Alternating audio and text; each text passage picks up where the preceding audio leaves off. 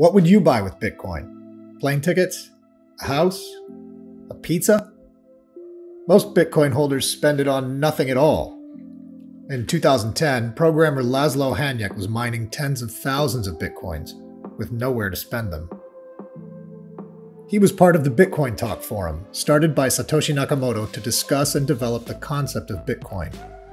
On May 22, 2010, Laszlo paid a fellow user 10,000 Bitcoin for 2 pizzas. A few clicks later, the pizzas were on their way.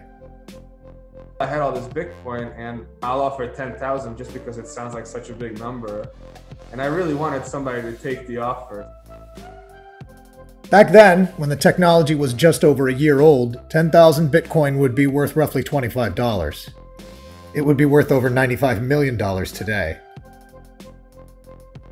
It was a really interesting system, but there was nobody using it. And so if nobody's using it, it doesn't matter if I have it all, right? I was trying to spread it around and get people interested. I didn't really think that it would be so valuable so quickly.